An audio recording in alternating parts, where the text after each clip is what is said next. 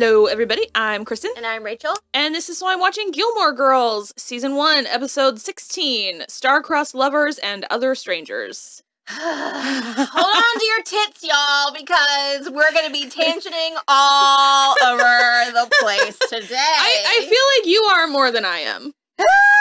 This show just loves to trigger me.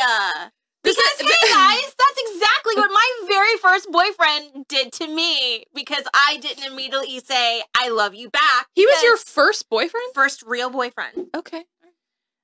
Was that still high school? Yeah. Okay, all right. Well, no, 19. After? Okay. Because there was one boy that I dated when I was a sophomore, and I think he told me he loved me, and I was just like, goodbye.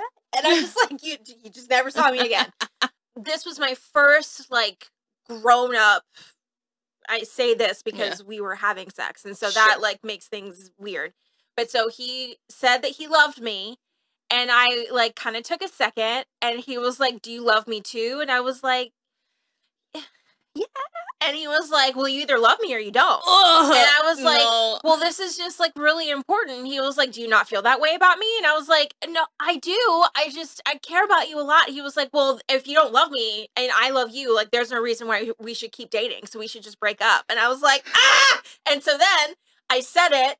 And I immediately felt gross because I was like, this feels really hollow. I don't know. I feel really confused. Yeah. And also remember, guys, he had a lot of issues and was an alcoholic, and I'm at 19, and I tried to break up with him all the time, but he literally would be like, I'll die. And so I was like, I don't know what to do. Oh, no. And then, so a couple months later, I was at his house again, and so we were, like, laying in bed, and I started to cry, and he was like, what's the matter? And I was like, I just really do love you. And so then he was like, just now you realize that? And I was like, no, I mean, I've loved you the whole time. I just, like, it just really hit me. And he was like, so have you been lying to me? Oh my God, for the past however many months? And I was like, no. And he was like, get out of my house. And I was like, what? No, okay, that's too much. And then we dated for 2 more years. No, okay, that's on you. That's partially on you. Because, again, I cannot stress enough to you, if you leave me, Rachel, I will die. Okay. All the time.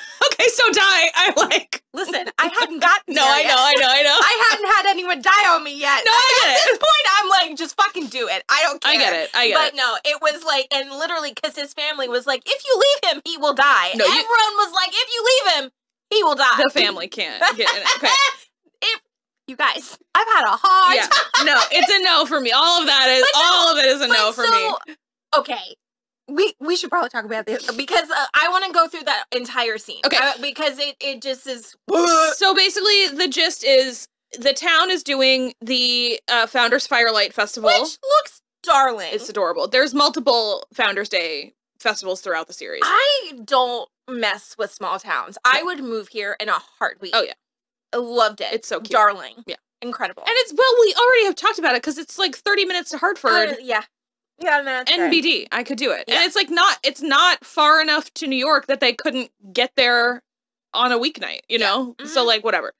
Okay, so it's the Founders Day Festival, which Patty has like a nice little opening monologue, which is essentially like a Romeo and Juliet type of thing about 2 people from like neighboring counties, a boy and a girl who fell in love with each other, and they met and like were drawn to their secret meeting place by the starlight, and that's why it's called Stars Hollow. And they like met, you know, supposedly right where the gazebo stands today. So they're all doing that. Lorelai is having a hard time because everybody's being very lovey-dovey and she's crabby, and Max is gone and she hasn't spoken to him and stuff, and she's lonely. I love that Rory calls her out when she was like, you can call him. Yeah. She's like, no. Yeah. It's like, no, phones work both ways. Yeah.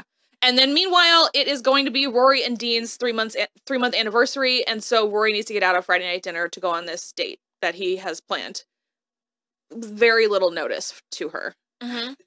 Like 2 days, maybe? I would give him like Monday to Friday, but still, that's like a short amount of time for him having already planned everything out. I don't like Dean. Well, he obviously planned. It's not about her. It's about him. So he spent all the time planning. She's just extra. Yeah. And then, so he's like, look at me. Look what I did. Yeah. And then, oh, by the way, can you come? Gross. I hate Dean. It's from here on. Well, because even when they were at the dinner and he was like being cute or whatever, I was like, I don't like it. You were like, I have a bad vibe. Yeah, I was like, I don't trust it. It felt weird. Well, you were like, I feel like he's gonna say something weird. Yeah. Like and I was like, no, not yet. And I was like, he's definitely not gonna do something bad yet. No, it felt hollow. Yeah. Ugh. Yeah. So, okay. Well, if you want to talk about that the most, then let's do the other stuff. Okay. So basically the other thing too is that Lorelai goes to the diner partway through because Suki hasn't made any coffee because she's too busy schmoozing with Jackson. And so she goes to the diner and wouldn't you know who shows up? Luke's ex-girlfriend, Rachel. She is beautiful, isn't she? She's cute. Yeah. I hate that she's called it the Mid-East. Who says Mid-East? Middle East. Well. Middle East. Never. Yeah. I don't know, maybe she was in Virginia. No, she said no, Palestine. I know. But even still, no, gross. Mid-Atlantic. Well, but it's like, it just felt very like, small town. Like, yeah. I was at the Mid-East. Yeah. She is kind of like that. She does seem kind of the worst. She's, like, actually great. But like, in a way that's like, you're just the worst. It's like a little patronizing. Yeah. But she sticks around for a little while, and she's generally nice and, like, lovely. She's a photographer, and I do love that. I don't remember the second place, but Luke is like, weren't you in, like, Darfur or Philadelphia? The Congo. The Congo or Philadelphia. And she goes, well, despite how, like, both of those cities where I was it was actually the Middle East. So that's great. Luke and Lorelai are both super awkward around her, which is funny. Yes. And actually, I did love the conversation that Rachel and Luke have at the bonfire, where she's like, what's going on with you and Lorelai? And he's, like, honest. He's like, sometimes I think maybe, but then, like, no. And so it's like, they're really honest with each other in that moment. Yeah. And I do love, too, that she just was like, I just missed you, and I wanted to come see you. Because while she is kind of like a flighty flibberty-gibbet, it's just, you know, sometimes you're just like, I miss my small town boyfriend. Yeah. And I think it was just, I just love the honesty that they both, like, had with each other. And the fact that she was, like, willing to listen to him talk about another woman. Yeah. Like, hello. Well, because, I mean, point one in her corner, because I think she just is aware. She's just like, this was not for me, and I'm very honest about it, and I wanted something more, so I don't know, she just seems like a realist, but in a healthy way. Yeah. Other than that, Lorelai still has to go to dinner, Friday night dinner, because Rory does get out of Friday night dinner, so she can go on her date. But Lorelai still has to go, and it turns out Emily has invited a man. What's his name? What was his name? Chase. Yeah. Chase Bradford. Gross. Just, like, wall-to-wall terrible. And he is, like, an actuary. I think that's what he was. Boy, is he pompous and horrible. And Emily is like, he's good looking. And I'm like, no, he's not. Well, Lorelai calls him, like, Hartford Ken or something like that, and that is a very apt description, for sure. Yeah. He just is very, like, I feel like he smiles with too much teeth in photographs. It's just awful, and he's being... I am a human. Human, yeah. And he's... Human man. He's doing too much in the face. You shrieked when he, like, reached his hand across the leg. It was like this. He was like, come. Like, it was, he like, what is this? It's gross. Ew! And then he, like, went dead in the eyes. It was like shark eye. Yeah, he's literally awful. And so basically, Lorelai's like, I'm gonna go freshen up. And then she starts sneaking out her bedroom window, and Richard finds her. And she goes on this long thing about how, like, she's really sorry that they fought, and she knows that sneaking out her window must bring back so many terrible memories from her childhood and everything like that. But the guy, because she and Richard are, like, making eyes at each other the entire time about how terrible this is, because Richard didn't know he was coming. Emily did it all behind the scenes, and I just love that they, even though they're kind of mad at each other, they like, have this thing, the two of them, and... She basically is like, I cannot sit with that man for, like, another second. Don't make me go back down there. And then he just calls down to Emily that she's not there, and Lorelai continues to sneak away. That's one of my favorite scenes in their relationship. I like that a lot. It's so cute because, like, Richard definitely understands her. Oh, yeah. And I think that's part of the problem. is that he does get it. But it's like... He still chooses not to. Exactly. Yeah. So, I absolutely love that. I think it's fantastic. Oh, so even Michelle was, like, on the phone with a date. And so, Lorelai, just, like, the whole, like, Suki, Michelle, Rory's going on this date. The whole thing is, like, even Lane is going on a date, even though it's, like, with a Korean boy and his entire family. Oh my god, it was just a parade of Korean people. It's right through the center of the... it was so crazy. And then, like, Tristan and what's her name were making out all over the lockers. Her name is Summer. I think she's actually only in the next episode as well, which I like. I like the next episode. But yes, they are making out, and I do love this moment of solidarity between Rory and Paris, that, like, their lockers are right next to each other, and they're the lockers that Tristan has very purposefully decided to make out in front of with Summer. And then I love that he breaks the makeout just to be like, hi, Paris. Yeah. Like, go fuck yourself, dude. Ew, I cannot stand him. Okay. He's better, honestly, though. He's better than Dean. Dean can go kick rock. That is not a compliment. No, I'm aware. But I don't hate him as much. I'm aware. I would like you to keep an open mind for the next episode. Okay. Oh, no. I would like you to keep an open mind. Okay. Also, like, you're never... I mean, spoiler alert, Dean and Rory get back together. But, like... This moment, I was like, oh, gross. And I don't ever like him again. No. Never, ever, ever. No, because yeah, we'll get there. So, besides that, there's also Madeline is throwing a party. Yes. The next night. That's important because it's the next episode. Oh, okay. Taylor he wasn't doing anything stupid, but, like, after Dean and Rory's date, which actually looks darling. He takes her to, like, a fancy Italian restaurant. It looks really cute. Her dress is adorable. Hot pink, like, halter neck thing. Love it. She, like, Lorelai asks her to, like, bring home a spare meatball, and, like, literally nobody gets it, but she, like, orders it and everything. And then they get to the Founders Parade, or, it's not a parade. Founders Night? Festival, just a festival? I guess, yeah. Firelight Festival? Yes, Founders Firelight Festival. So they end up there, and then the mayor is making, like, a speech, and then as soon as he's done, Rory's like, okay, come show me the second part of the surprise, and he's like, I thought you wanted to watch the bonfire, and she goes, oh, it's gonna take forever, don't even worry about it. And apparently every single year, no one remembers to bring matches, or, like, some kind of fire to light the bonfire. So he takes her to the junkyard. A little dicey. She's wearing heels, open-toed shoes, too. If he cared about her, he would have said, bring a second pair of shoes. That's it.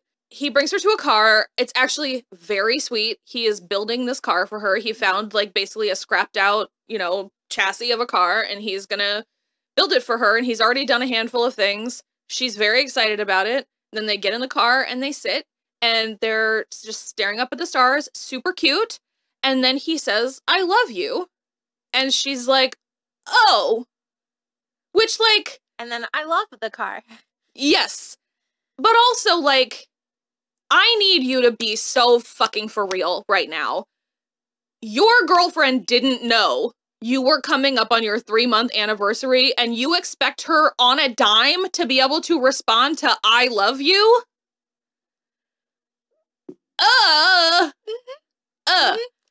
And then, when she explains herself... Which I think she does does perfectly. Yeah.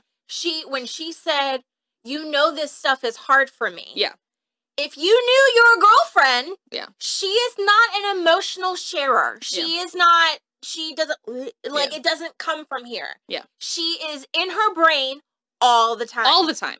So why would you hold that against her when she needs to take a beat and then throw in her face that she has to go home and talk to her mom about it? Ew! Absolutely unacceptable. Because, like, so the fuck what if I want to talk to my mom about my feelings? And it's what I've always done. And then it's like, oh, so we have to go home and talk to your mom about it, and then you have to make one of your pros and cons lists? And be like, so then you are just going to name things about me, attributes about me. That you clearly find have an issue with. Offensive, yeah. And then throw that in my face because I'm not responding the way you want me to? Go fuck yourself. So here's the thing. I might have, I actually don't remember who said I love you first. It took a long time for us because we were like, he was very, cautious at the beginning, which is whatever. But I loved him immediately because we were friends. I loved him as a friend for like 2 years. And then we started dating and I was like, cool, I'm in love with you. Like, I was like, we're good. Just FYI. And so like, I don't actually know who said it first, but I think he knew I loved him before he like said it back. And I just think that's okay. Yeah. You can love her and she can still be catching up. Like, it's just not that serious. Also, you're 16. Yeah. I have been the one to say I love you first once. And I think going back and like thinking about it, I was in a very unhealed place. And I think I very much was like in a, I have talked about this with you before, but very much like, are you my mother type of thing? Like Dr. Seuss, where it was like, are you my soulmate? Are you my soulmate? Whatever. And I really, truly did have love for that person. And I did very much care about him. It took him a minute to say it back to me. Yeah. Which at like the time was a little hurtful, but I also was like, he's also kind of going through stuff too. But any other time, because Was that the last boyfriend? Yes. And then, the ex-husband, he said, I love you first. And I paused and he got a little weird about it. And then I said it. And I've learned that I need to listen to myself because my body went danger. You need to Homer Simpson in the bushes more often. Yeah, I know, because I said it back, but I remember it feeling hollow in my mouth. Yeah. But it was like, this is safer if I just say it because I won't get in trouble later. Woof. I know. Yeah. Yeah. But I think you're right. And I'm actually looking forward to the next time I get to say that to someone, if someone says it to me, because I want to see how that feels. Sure. To just be like honoring my feelings if I'm not there yet. But then it's just like. But because I feel like it just should be allowed to be like, oh my God, I care about you so much. I'm not sure I'm quite there yet. Yeah. But like, let's continue. Because when Rory was like, that's such a big thing to say, and it's such a big feeling to have. That's perfectly acceptable to say. Well, and also the way that she did compare it back to Lorelai, she's like, my mom and dad said they loved each other, and then she got pregnant, and he said saying I love you doesn't get you pregnant, and she's like, no, I know, but like the things it leads to, it's like, come on, it's heavy. Yeah, it's heavy. Love makes things complicated, and we should teach our people, like our children, that when we teach all of these love stories and whatever, this is a big deal, and you're allowed to take a second. 100%. Because it is absolutely, you say it all the time, it's like the feeling of falling in love is the same as dying or something like that. Okay, no, they've done studies on it, and the butterflies, the like heart palpitations, the like stomach in your butt kind of stuff, those feelings that we consider falling in love are chemically identical to when you are afraid for your life. Yes. And I find that fascinating. And so we should be able to take a beat and be able to kind of like think back to those feelings where it's like, is this a good feeling or a bad feeling? Because when I get those butterflies, there is a difference between the good butterflies and the bad butterflies. For sure. Now I know that. I didn't know that for a very, very, very long time because no one explained that to me. Yeah. Because we don't teach our girls that. There's also one of the things, this is slightly like just a little bit shifted off topic, but like one of my favorite things I've ever heard was Kristen Bell was on Dax's podcast for something. They were doing like a bunch of people, and she was talking about the difference between dopamine and oxytocin. And she basically, because she was trying to explain it to their girls, and she was like, when you like look at your iPad or like do whatever, that's a hit of dopamine, and that's like not as long lasting. But she's like, when I hug you for a really long time, like when we have a nice hug, that's oxytocin. It gives you like a feeling of safety. It's not just a feeling of like excitement. And so she was like, there just is such a difference between that, where it's like, on the one hand, you kind of have to give it to Dean for like being open with his feelings and like and being the one to like make himself vulnerable first. You have to give him a little bit of that. And I don't even mind his like a general not because I really mind the irritation, but I don't mind. He's clearly got his feelings hurt. Yeah. But also, like, you have to be ready for that response. That's the thing with being vulnerable that keeps people from being vulnerable. You have to be ready for the bad response, too. Yeah, because, you do. Because that's the risk of putting yourself out there. Yeah. And sometimes it doesn't work out. But the fact that she was like, I care about you. Like, it's clear that she has feelings for him. Like, she's not, you know, not giving him or not paying him any mind. Like, she was so happy and she kept saying she was so happy and it was so great. The dinner was great. The car is amazing. And she likes him so much. And like the fact that she shares books with him, like there are ways that she shows that she loves him and cares about him. But he's being a tool bag because it's not in the way that he thinks he deserves. Yes. Also, let's go back to the books because she has lent him Anna Karenina. He is also what appears to be like 60 pages from the end of that book. You just finish it. You are so close. And all he can do is complain. Yeah. About, she threw herself under a train, and, the names are all too similar, and, it's like, I don't know if, like, Tolstoy's for me. And I'm like, it's not. You're a fucking moron. Tolstoy's not for you. Stop pretending you're a book person. I seriously forget every time I start this show that they try to make Dean a book person at the beginning. Because he's not. He is a book person, but he's a Hunter S. Thompson book person. Oh, barf. Yeah, that is what it is. He is, and then he loves Bukowski or whatever the fuck his name is.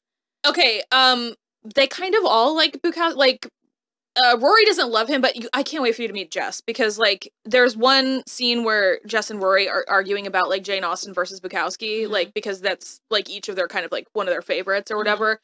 But it's just such a more mature and interesting conversation than any conversation that Dean has with her about books. Yeah. And I know that I'm sounding a little glib and flippant, you know, about the I've never read Anna Karenina, so like I'm not saying I have it. Yeah. But I got it because, you know, Barnes & Noble does like the fancy book covers. I have it because there was for a while the like Penguin Classics. Yeah, but it was like to make it into a clutch. Oh, and I just never did, so I just have it. Also, like, the movie that Joe Wright made with Keira Knightley is just so good that, like... Incredible.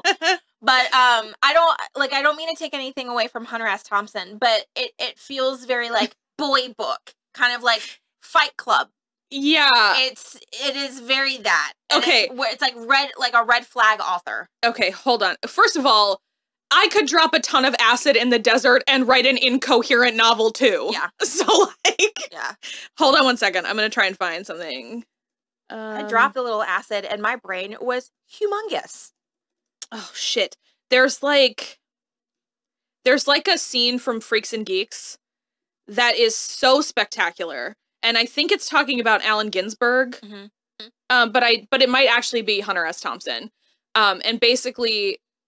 the teacher asks Kim, who's Busy Phillips' character, she's kind of a burnout with, like, the rest of them. The teacher is like, hey, what did you think of the book or whatever? And she was like, I don't know. I didn't even finish it. It didn't make any sense. Like, I didn't connect with anything, blah, blah, blah, whatever. And so the teacher is, like, berating her. And it's like, that's unbelievable. I can't believe you didn't finish it. And, like, you clearly have no interest in all, you know, all the stuff that teachers say to burn out kids in TV shows. And so, Lindsay, who is Linda Cardellini's character, is like, actually, because it might be Hunter S. Thompson, actually. I don't remember if it's Fear and Loathing, but regardless, she's like, actually, no, the author was high on, like, mushrooms and acid the entire time he wrote this, and, like, someone like Hemingway or something actually just was like, that's not writing, it's typing. And so she just, like, sticks up for Kim in that moment, and it just reminds me of the exact same thing where it's like, just because this is for boys doesn't make it better. Yeah. It's like, oh, so you took a mind-altering substance that made you kind of take a step back and you actually got to look at your feelings from up above without feeling any of the feelings. And then you had all these fucking brain-gasms about it. Oh, good for you! Well, you just wrote a, like, stream of consciousness nonsense and you got it published because you're a man? No, thank you. Yeah, when I was on acid, I helped my brother and sister-in-law work through some of their stuff, and I was like, man, how come I'm not having a breakthrough? And my brother was like, it's because you're, what's his name from Lost? Jack? Jack from Lost. Yes. And I was like, what? And he was like, it's because you focus on everyone except yourself. And I was like, I'm too high for this right now. Yeah. I actually saw another interesting thing on TikTok the other day where somebody was like, why do men have to experiment with a class 1 narcotics in order to find empathy? Right. But then a man stitched it and was like, I'll tell you exactly why. And he was like, I know I have empathy because, and then he told a story about, like, being so sad that, like, I don't know, a squirrel died or something when he was a little boy. But then the way that boys are socialized, this empathy gets stamped out of you. Oh, yeah, completely. And so then once you open your brain back up with, like, ecstasy or mushrooms or whatever, you, like, reconnect with that empathy. And he's like, it's just because it's considered vulnerable and female that, like, men don't exhibit empathy. But, like, everyone is capable of feeling empathy unless 100%. you have, like, a literal psychosis. Yeah. It was just, like, it was very fascinating. There's also, I think it's not till season 3 or 4, but there's an episode of Dawson's Creek that's similar where Joey goes away for, like, a college, like, tour, like, a weekend where they, like, stay in a dorm and everything. And she actually gets placed with this, with a boy because they thought it was a boy. The admissions thing said Potter, Joe. Yeah, or Joseph. And so he basically lets her sit in on a class that he TAs for and asks her favorite book, and she says Little Women.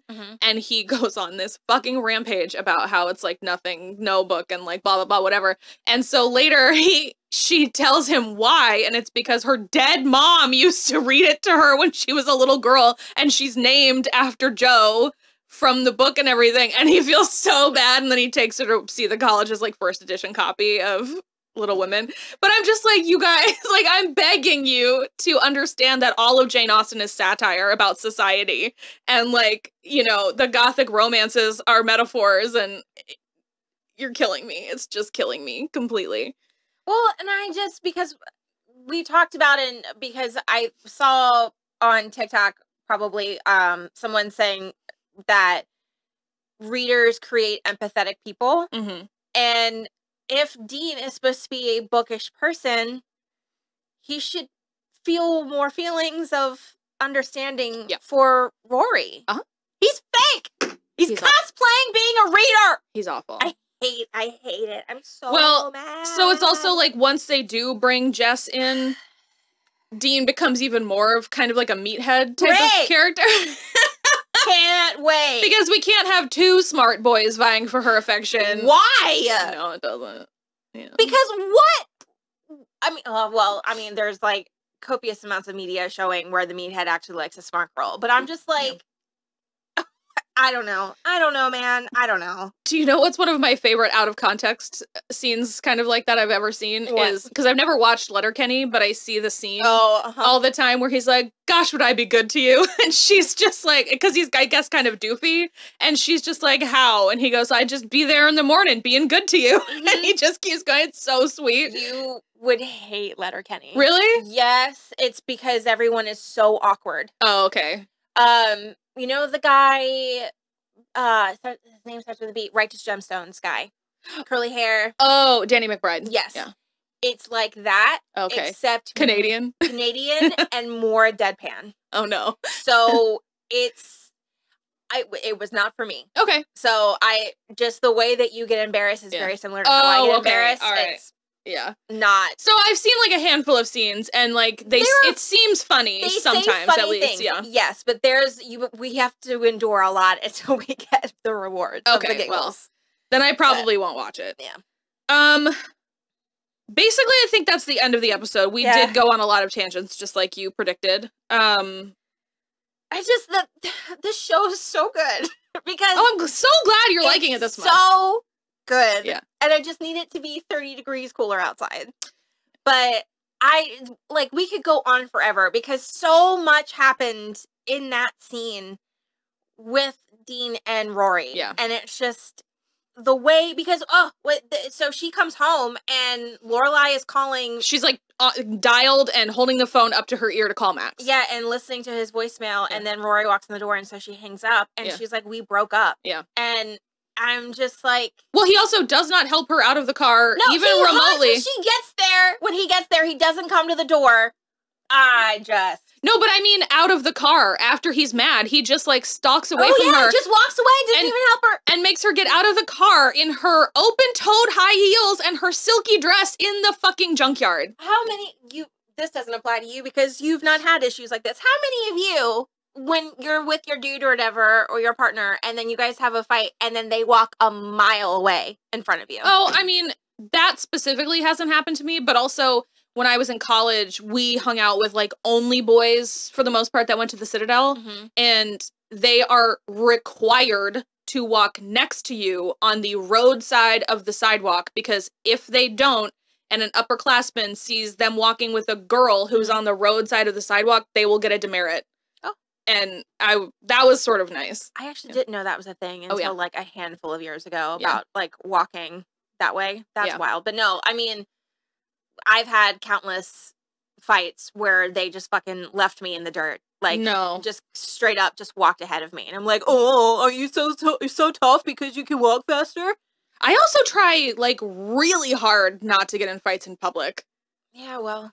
I really don't. I don't like getting in fights in private, but, like, I would turn myself inside out if I got in, like, an actual yelling fight in public. Oh, no, it wouldn't be a yelling fight. It would be smart-ass comments, and then... Then it's like church giggles, where it's like public fighting, where you're doing it really quietly, but you're just saying, like, the meanest things you can to each other, just, like, quietly, because you are in public, and so then they walk ahead of you. And then I would always, because I am this way, I'd be like, oh, are you going to walk faster? Oh, now you're really sticking it to me. And I'd just be like taking a leisurely stroll. I'd be like, fine, I'll walk at my pace. No problem. No. You want to see joke's on you? I have the keys. Yeah. That specifically has never happened to me. Yeah. It hasn't happened to me in a really long time. Yeah. Because I haven't dated anyone in 3 years. That's good. Yeah, that's great. It's so nice. You're not responsible for anybody else's feelings. No, I am not. Yeah. Go to therapy, guys. It's great. She means guys. I mean everyone, but I really mean men. I mean the men's. Go to therapy. I also it's one of those things where I'm like, put your sons in therapy. Yeah. Love your sons. Like, it will hug them, kiss them, let them cry. And just again, do it. I think before every boy gets into his first serious adult relationship, he should kiss another boy on the mouth. Yeah. Why not? Do it. Just to make sure that you're not repressing anything for the rest of your life and making it other people's problem. Yeah, that first boyfriend I talked about earlier, he kissed his male friend, and I was like, why? And he goes, just to see what all the fuss was cool. about. Love that. I was like, okay. Love it. Good for you. You know, girls kiss each other all the time, and it's like a party trick. I've kissed like 4 of my girlfriends in my life, and I'm just like... I don't know. It's just a thing. Ridiculous. Whatever. Ridiculous. All right. I'm glad that we're sober for this conversation. I think if we had that this conversation on Friday, yeah, it would have been another level. Depending on how far we go today, we can get drunk for the last couple. Okay. Yeah. Let's do it. Sunday fun day. We've got some bubbles. We got some more bubbles. We have so many bubbles. Yeah. I moved one from the outside fridge to the inside fridge. Yes. All right, cool. All right. Let us know what you think. Like and subscribe, and we will be back next week. And we will also be wearing this outfit for the next 4 to 6 weeks. Yes. Very, very fall. Yes. She inspired me with the green. It's my favorite color anyway. So I was like, I'm gonna wear my little dress. This is my new very plain Old Navy t-shirt. I like it. That's my favorite color. So good. My nails were that yesterday, and then I picked them off. So. Okay, bye! Bye!